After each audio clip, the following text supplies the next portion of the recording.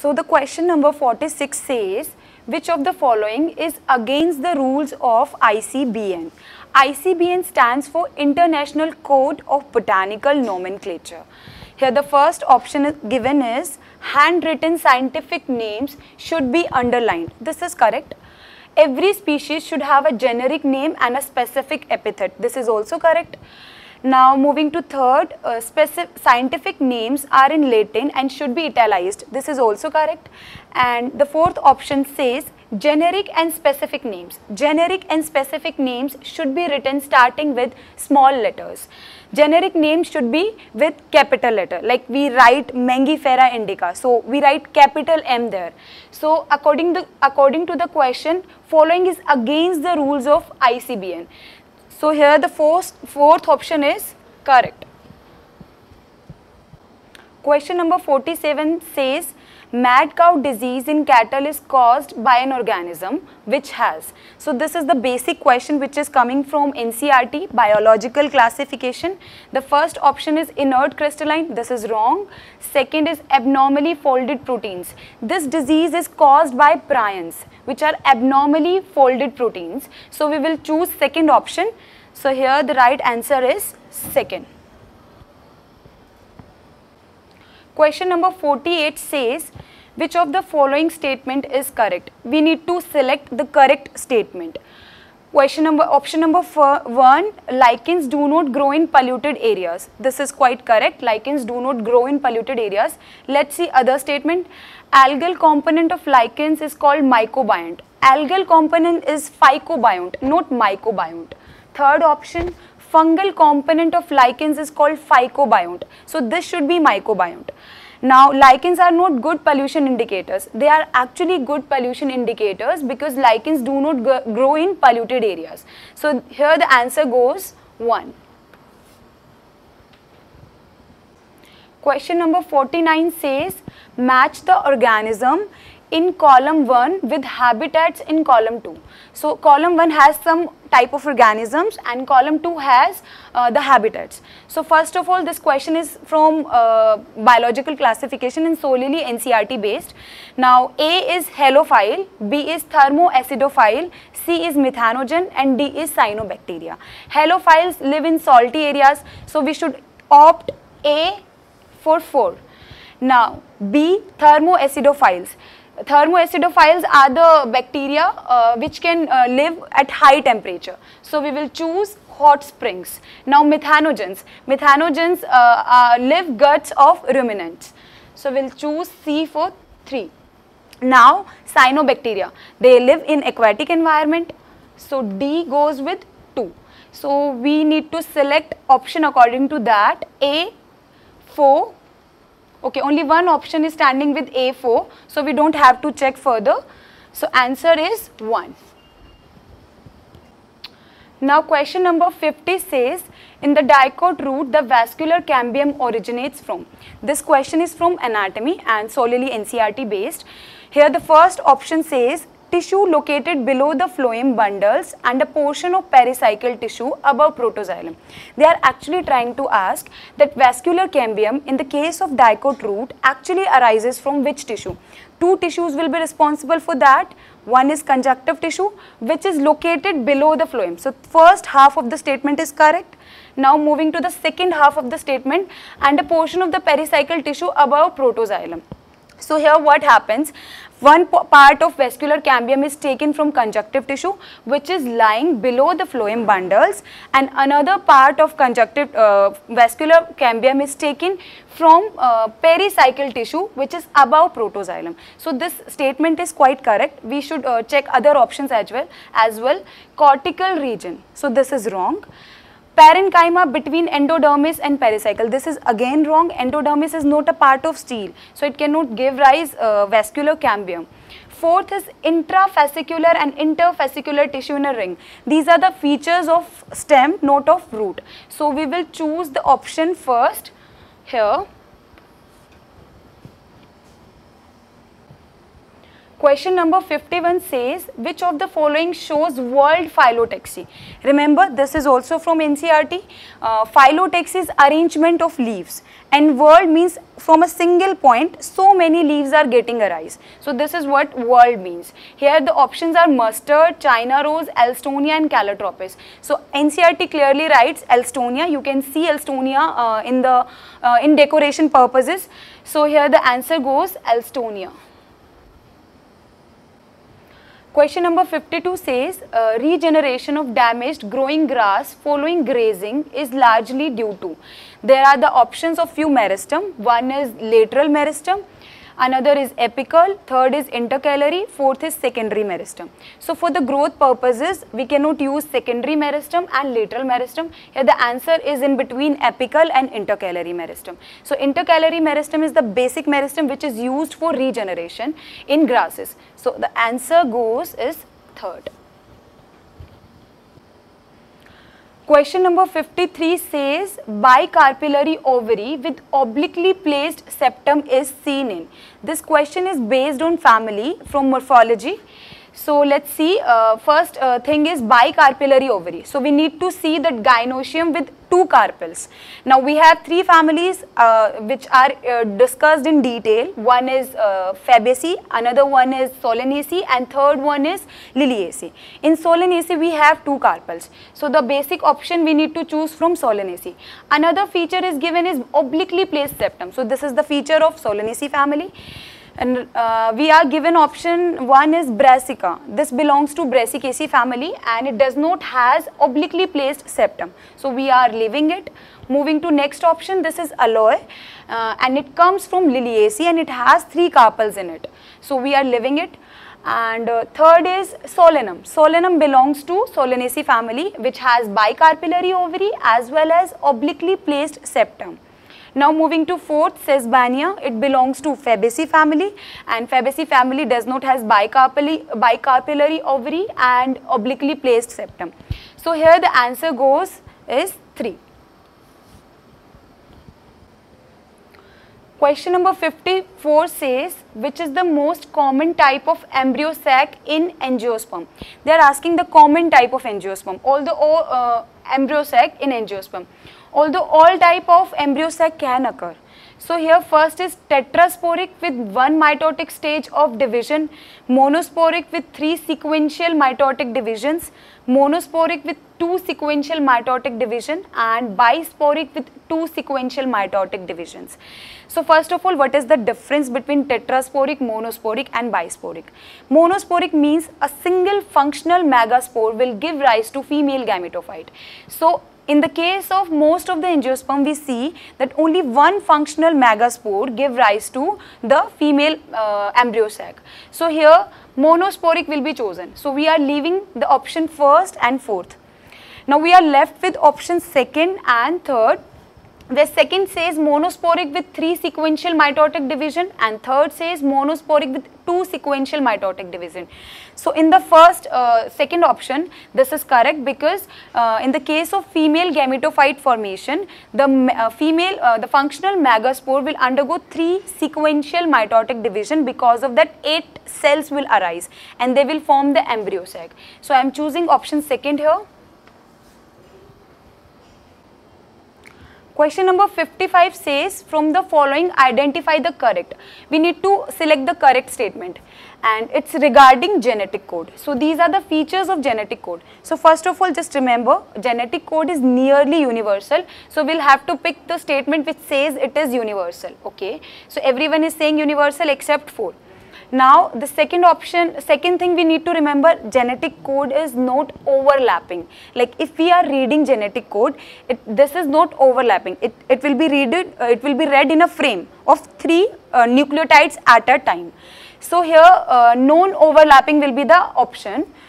So non-overlapping and overlapping, we'll delete it. So we are left with 2 options, universal, ambiguous, degenerate, non-overlapping and non-ambiguous. So now we need to discuss what is degenerate. Degenerate means a single amino acid can be coded by multiple codons. So this is a feature of genetic code. So degeneracy is right. And ambiguous. Ambiguous says that a single codon can code more than one amino acid, which is wrong. Our genetic code is unambiguous. At a time, codon will be coding only one amino acid. So we'll choose non-ambiguous here. And degeneracy, non-overlapping and non-ambiguous. So the answer which is correct is 4. So question number 56, which scientist experimentally proved that DNA is the sole genetic material in bacteriophage? So this is again NCERT based simple question. First is Beadle and Totem, and it should be Tatum. This is wrong. Michelson and Stoll, they gave the conservative mode of replication. Hershey and Chase, this is correct. They used bacteriophage and they just showed that genetic material of bacteriophage is DNA, and Jacob and Monod, they are not related with this. So I am choosing option 3 here.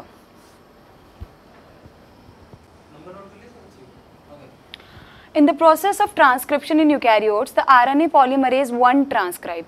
So RNA polymerase 1 क्या transcribe करेगा? So we have 3 types of RNA polymerases, 1, 2 and 3.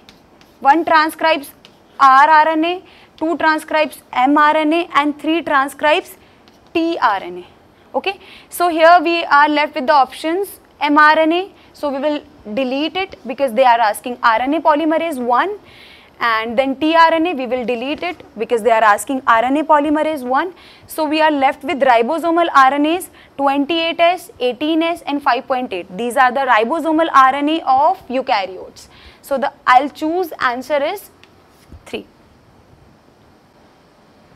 Question number 58 says, in which genetic condition each cell in the affected person has 3 sex chromosomes? So XXY situation they are asking. This is a chromosomal aberration in which a male gets 1 X chromosome also along with Y. So here the gynecomastia term you have read in NCERT. So thalassemia no, Klinefelter syndrome, this is the correct answer. Phenylketonuria no, Turner syndrome no. So I'll choose option 2. Question number 59 says, what initiation and termination factors are involved in transcription in eukaryotes? So here they are asking about the termination and initiation factors of transcription, and that too of eukaryotes. But here the factors which are given, they are of prokaryotes. So this question is actually wrong, but we can choose option according to prokaryotes. So for prokaryotes, the initiation factor is sigma and termination factor is rho. So sigma and rho. Bonus, so S and R. So it should be sigma and rho. So this is the question which is bonus. Okay, question number 61 says, the production of gametes by the parents, the formation of zygotes, the F1 and the F2 plants can be understood using. आपको ये सारी चीजें समझनी है, and we need to have what? Pi diagram? No. A pyramid diagram? No. Punnett square? Yes. This is the right answer, Punnett square. And Venn diagram? No. This is again wrong. So I'll choose option 3. So question number 62 says, match the column 1 with column 2. So here column 1 is carrying some cell organelles and column 2 their function. So Golgi apparatus. Golgi apparatus is the organelle which is involved in glycosylation and glycosidation. Glycosylation basically causes formation of glycoprotein and glycosidation causes formation of glycolipids. So A goes with 3. Now lysosome, these are the suicidal bags of the cell and they'll be used in digestion of biomolecules. So because it carries hydrolytic enzymes, so we'll match B with 4. Now vacuoles. Vacuoles actually trap waste and excretory products. So C is going with 2, and ribosomes are involved in the synthesis of protein during protein translation. So D is matched with 1. So according to that, we can see the option 1 is going A with 3, B with 4, C with 2 and D with 1. So I am choosing option 1 as in right answer. So question number 64 says, crossing over takes place between which chromatids and in which stage of the cell cycle? Okay, crossing over is the event which actually takes place in Picatinny. So here option 1 says non-sister chromatids of non-homologous chromosome. There will be homologous chromosome. So because of this, I am deleting this option. Now non-sister chromatids of homologous chromosome, this is correct. At Picatinny stage of prophase 1, this is also correct. So this can be the answer. Now moving to third option, non-sister chromatids of homologous chromosome, this is again correct at zygotine stage of prophase 1. So this portion is actually wrong. Zygotine stage of prophase 1. Now we will delete this as well. Moving to option 4, non-sister chromatids of non-homologous chromosome. So these non-homologous chromosome, this is wrong. So we'll delete it, and the right answer is second. So question number 66 says, which of the following is not a feature of active transport of solutes in plants? Active transport. So we need to keep in mind this term, active transport. Option 1 says occurs against concentration gradient. So this is a feature. We need to select a feature which does not belong to active transport. This is non-selective. Actually, active transport depends on carrier proteins and pumps. So this is highly selective. So this is not a feature. Option 3, occurs through membrane.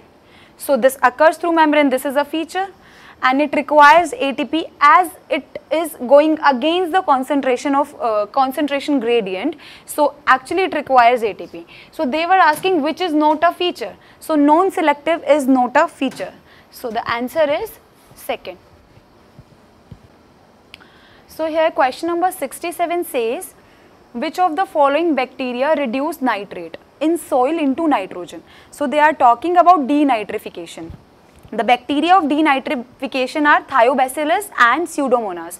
So option 2 says Thiobacillus. So this is correct answer, and this is again factual question from NCERT. What will be the direction of flow of water when a plant cell is placed in a hypotonic solution? A plant cell is kept in a hypotonic solution. So hypotonic solution will have more water and less concentration of solutes. And if a plant cell is placed in a hypotonic solution, definitely the amount of water will be going from outside to inside of the cell. So let's check the options. Water will flow in both directions. This is wrong. Water will flow out of the cell. This is wrong. Water will flow into the cell. So this is correct. No flow of water in any direction. So this is wrong. So the correct answer is 3. Question number 69 says, where is the respiratory electron transport system located in plants? So they are actually asking the compartment where ETS occurs. So the first option is mitochondrial matrix. No, there is a mitochondrial matrix, there will Krebs cycle be occurring. Outer mitochondrial membrane, no. Inner mitochondrial membrane. All the complexes of ETS are actually arranged in inner mitochondrial membrane. So the correct answer is 3. In Hatch and Slack pathway, the primary carbon dioxide acceptor is, first option is oxaloacetate, second is phosphoglycerate, third is phosphoenol pyruvate, and fourth is Rubisco. Rubisco is an enzyme. They are asking us substrate. So this is something which is wrong with respect to question. Now oxaloacetate is a 4-carbon compound, but it is not the primary acceptor. The primary acceptor is a 3-carbon compound which is phosphoenol pyruvate. So the right answer is 3.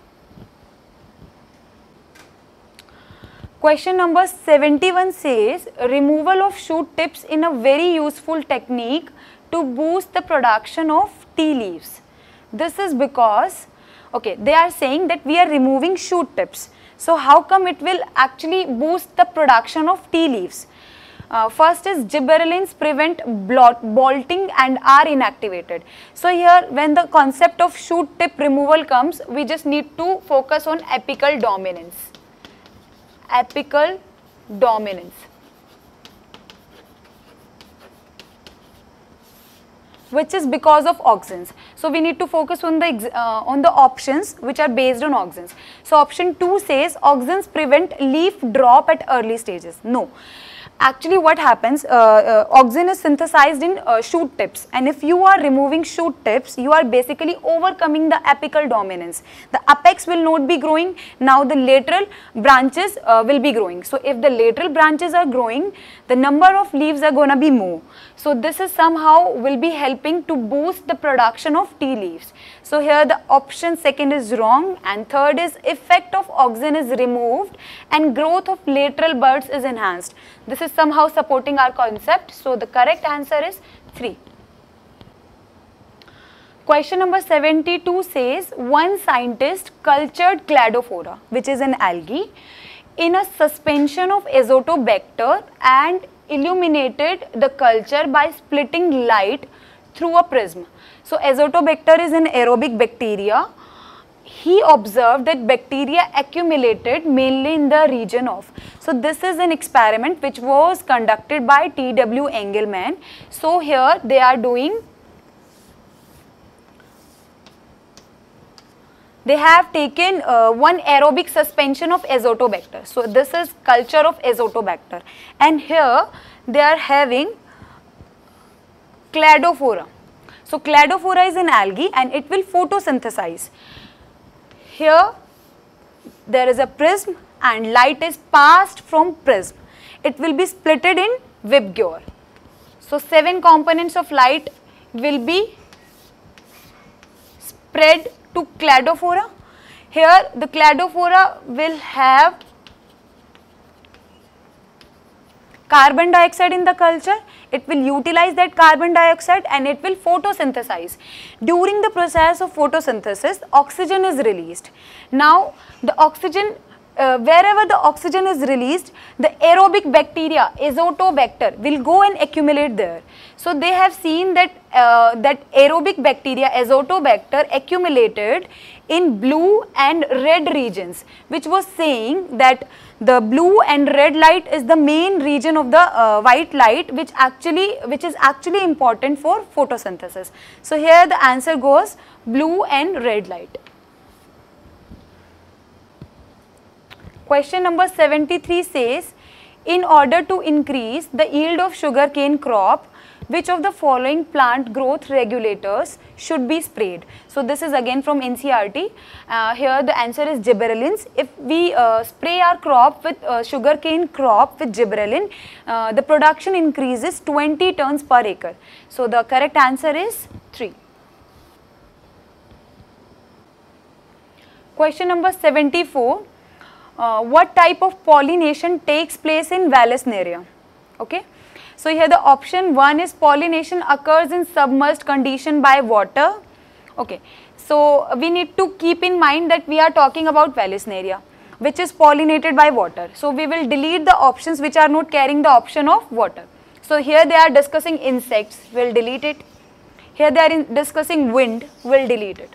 So we are left with 2 options, 1 and 4. The first option says pollination occurs in submerged condition by water. The Vallisneria has male flower and female flower on different plants. So male gamete is carried by water and female flower will come up at the surface of water and will get those gametes. So here the option 4 says male flowers are carried by water currents to female flowers at surface of water. So this at surface of water actually says that Vallisneria has epihydrophily. So the option 4 is correct. Okay, question number 75 says, in which one of the following both autogamy and geitonogamy are prevented? So autogamy, basically a flower has male and female part both, and the female part is getting pollinated by the male part. So from the single flower we are telling autogamy, and geitonogamy, the 2 flowers are in contact and they belong to the same plant. So if flower of the same plant are involved in pollination, so this is called geitonogamy. Here the options which are given, 1 is wheat, 2nd is papaya, 3rd is castor and 4th is maize. So papaya is the plant which has male and female flower on different plants. So the right answer is papaya. So it won't have autogamy as well as geitonogamy. Question number 76. Match the placental types column 1 with their examples column 2. So this belongs to morphology and all the examples are from NCERT. Here the column 1 says A, basal. Basal placentation is found in sunflower and marigold. So we are getting an option of sunflower here. I have matched A with 4.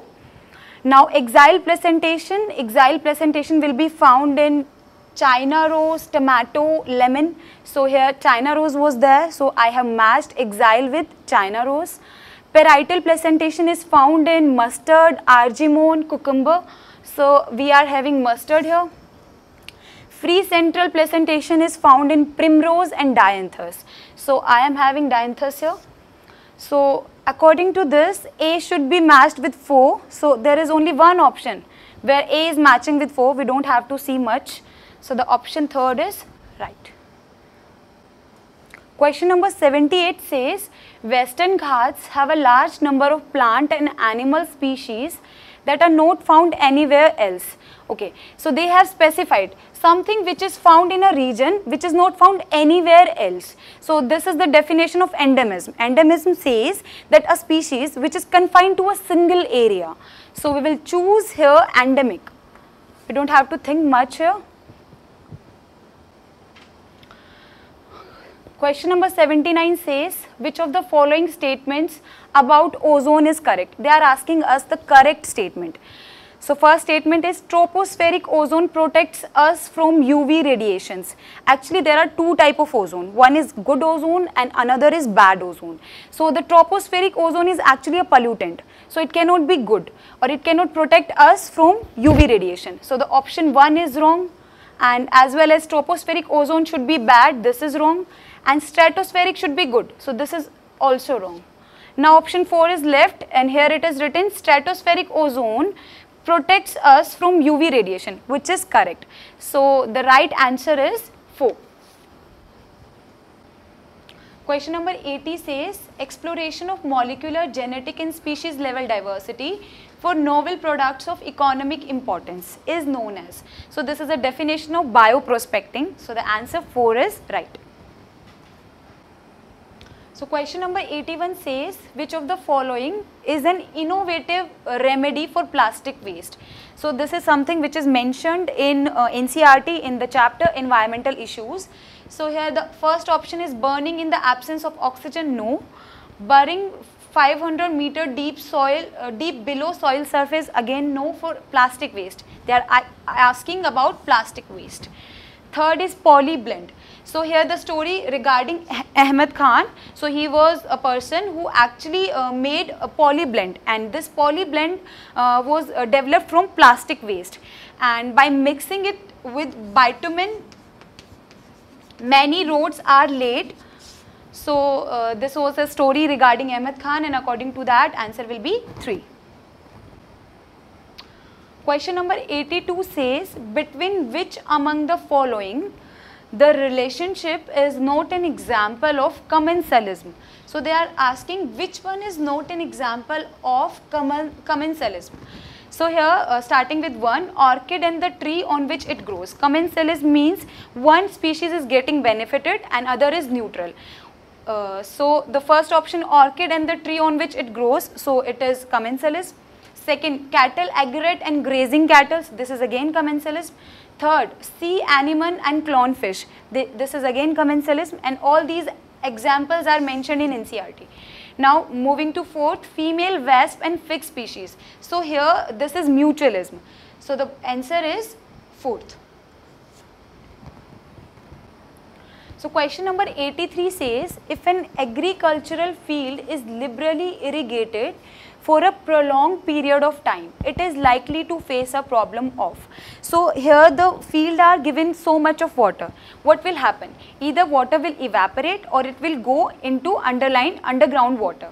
So ultimately the salt is left, it will cause salinity. So the right answer is 4, salinity. Okay, question number 85 says, in mung bean, resistance to yellow mosaic virus and powdery mildew were brought about by. Okay, so first option is mutation breeding, second is biofortification, third is tissue culture, fourth is hybridization and selection. So the mutation breeding is the right answer. The reason for that is here they are asking the resistance, which is very specific. So in mutation breeding, what is done? Actually the selective traits are being selected by which are created by mutation. So first answer should be correct. Now moving to the next, biofortification. This is nothing but enrichment of food. So like we increase the nutritional value of food. So biofortification cannot be the answer. Tissue culture, this is a process which is used in many things. So this cannot be the correct answer. And fourth is hybridization and selection. But in the case of mung bean, this was solely done by mutation breeding. So the answer is 1.